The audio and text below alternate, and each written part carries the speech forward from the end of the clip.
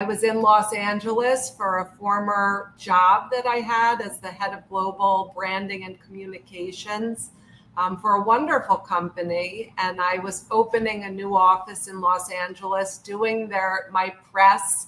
And my publicist at the time said, "We can't send iPhone pictures anymore. Go get your makeup done at this amazing place called Blushington." And I walked in, and I can't even do it justice. It was love at first sight. It was like rainbows and butterflies for me. And I said, I had never seen, and I've traveled the world, a place like Blushington where you could walk into this beautiful environment without feeling intimidated, because we all know what it's like to walk into a place that feels fancy or is fancy and to feel uncomfortable. I shy away from that experience, and the Blushington experience is the antithesis of that. It's about luxury, but it's about accessibility.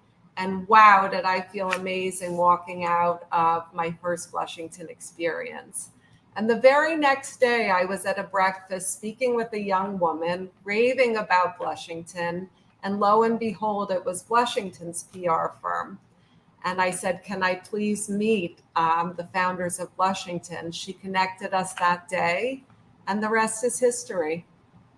That is such a great story. Thank you. As you think about where you're going now, obviously you've got these great plans for franchising and rolling out nationally. Give us a bit of a status update. I think you've got at least one franchise sold now, Yes. and a bunch in the pipeline. Tell us a little bit about this status quo. What's going on today?